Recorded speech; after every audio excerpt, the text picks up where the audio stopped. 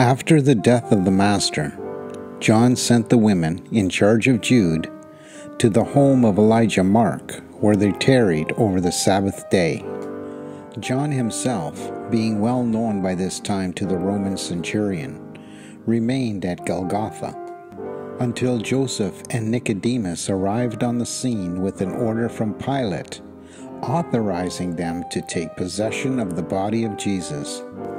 Thus ended a day of tragedy and sorrow for a vast universe, whose myriads of intelligence had shuddered at the shocking spectacle of the crucifixion of the human incarnation of their beloved sovereign.